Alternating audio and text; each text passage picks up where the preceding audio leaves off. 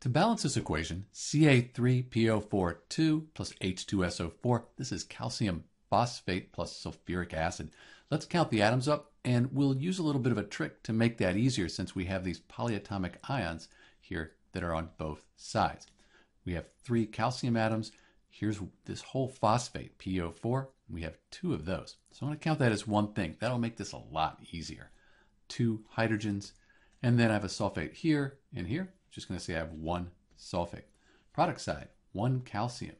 Phosphates, I have 2 times this phosphate here, so I have 2 of those. 2 times 2 for the hydrogen, 4. And then sulfate, I just have the 1. I also noticed that there's a calcium here I didn't count. You got to be careful with that. Make sure you count all of them. So since we have these calciums, 2 calciums in separate compounds, this is a little bit of a more difficult equation. Let's leave these for a moment and fix the hydrogens and just see what that does. So I could put a 2 in front of the sulfuric acid. 2 times 2, that'll give me 4. That'll balance the hydrogen atoms. And then the sulfate, I have 1 times 2, so I have 2 of those. I could put a 2 in front of the calcium sulfate. Then I would have 1 sulfate times 2, and that would be balanced.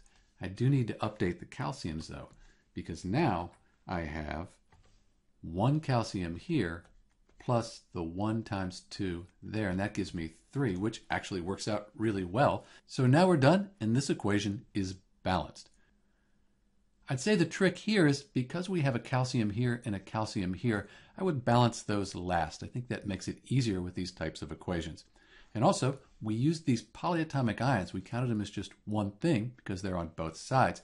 That made this a lot easier than counting up all those individual oxygens and phosphoruses. Either way, you get the same answer. This is Dr. B with the balanced equation for Ca3PO4 2 plus H2SO4. Thanks for watching.